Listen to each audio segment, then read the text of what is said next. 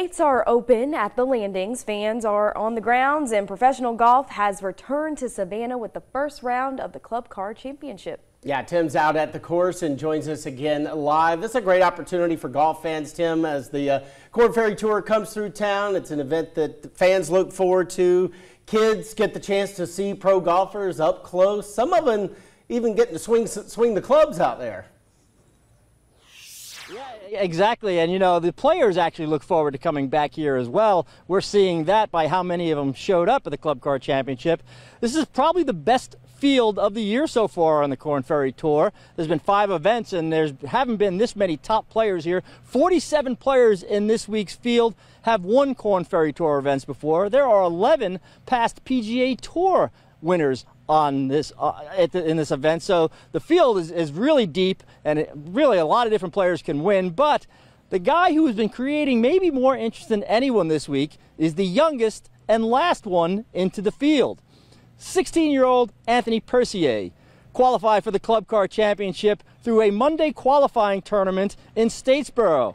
Now, he is from Buford, Georgia. He is homeschooled, so he is not on a golf team. He doesn't have a season to be playing right now, and there's a little bit of a lull in the junior amateur circuit. So he was looking for a place to compete and decided, I'm going to go try my hand at the qualifier for the Korn Ferry event. He goes to Statesboro, shoots 66, gets in a 5-way playoff for one spot that carried over to Tuesday morning. He ends up winning that, and now he is enjoying his first professional event. Talked to my parents, I'm like, want to do this? And they go, yeah, let's do it. So went down to Statesboro and played practice round and played Monday and played a good round of golf and got into a playoff, and praise God I got on top. I'm just going to have a good time. I mean, I have a buddy of mine back at home told me, because he's on Korn Ferry Tour, he goes, just soak it in, have a good time, you know, and also play well.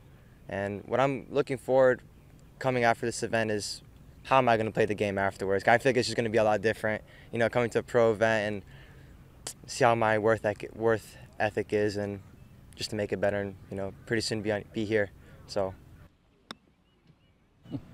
Well, that is definitely the goal for Anthony, to play professionally. He would like to do that when he's a little bit older, and he is getting his first test of pro golf right now. He started his first round at 9:31, so he's just a couple holes in.